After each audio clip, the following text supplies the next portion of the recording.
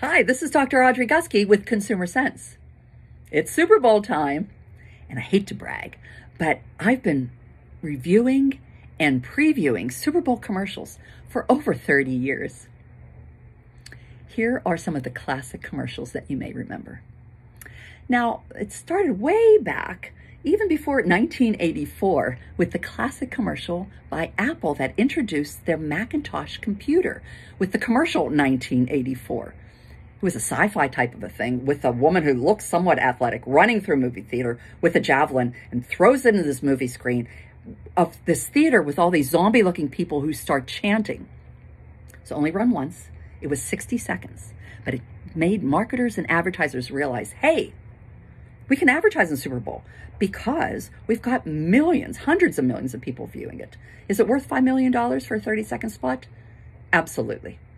You've got over 100 million people watching the Super Bowl for just the commercials. That works out to be about 160,000 for every second, but it only is about 4 cents per viewer. In the 55 years of Super Bowl ads, advertisers have spent $5.4 billion. Other classic ads, Pittsburgh's favorite, the Hey Kid one. It was a Coke commercial with Mean Joe Green. Mean Joe Green was coming into the locker room. He looked beat up. Steelers probably lost the game. And this kid says, hey, Mr. Green, would you like his Coke? And Mean Joe says, no. And the kids prompt him and ask him again and again. So finally he says, okay. He takes it. He gulps the whole bottle down. He looks at the kid with the Mean Joe Green eyes and he says, hey, kid, catch. And he throws his game jersey to him. Classic.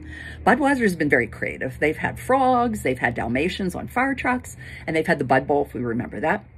Cindy Crawford sort of started the sexy ads on the Super Bowl, advertising for Pepsi. Do you remember the McDonald's Showdown with Larry Bird and Michael Jordan? This was in 1993, and it was the showdown with they had the shoot off. So they would challenge each other for a Big Mac. That's what they were competing for. And some of the times they were in a building and over the building and through the woods and down the river and blah, blah, blah. And that was the commercial. That was one of my all-time favorites. I also like the commercial with the herding cats one.